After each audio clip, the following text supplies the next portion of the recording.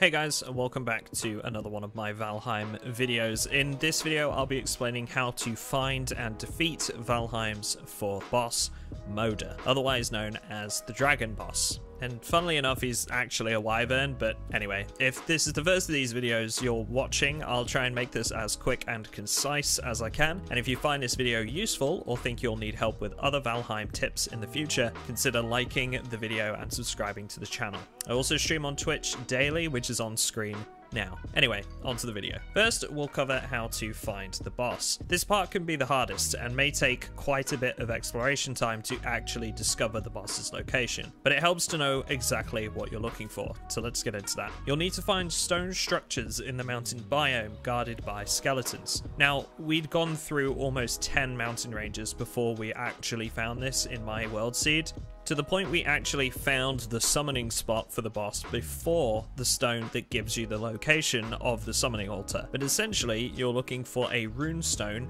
with red carvings inside of one of these stone structures that will reveal the location of Moda to you. Once you know its location on the map, you can start preparing for your fight. To summon Moda, you'll need to find 3 dragon eggs, and these can be found in the mountain ranges as well, and are marked by their blue and purple glow, which you can see at quite a distance. You'll probably have already collected enough of these by the time you find the stone detailing Moda's location. So we'll move straight into your equipment that you'll need.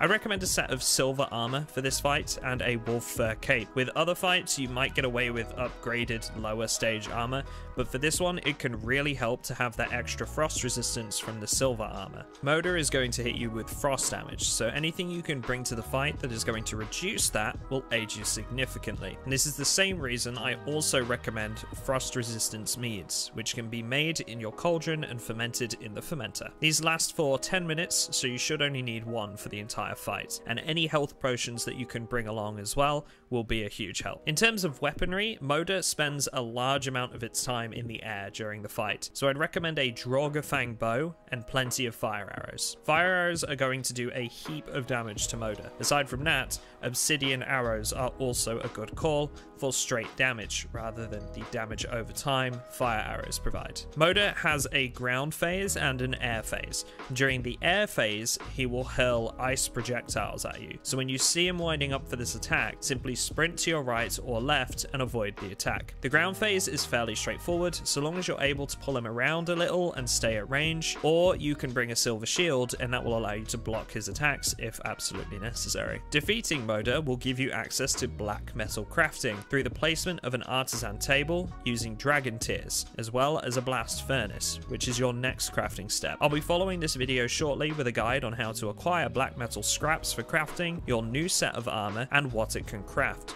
so make sure to keep your eyes open for that one and subscribe to the channel for more Valheim tips and guides. Good luck on your fight with Moda, and I will see you in the next one.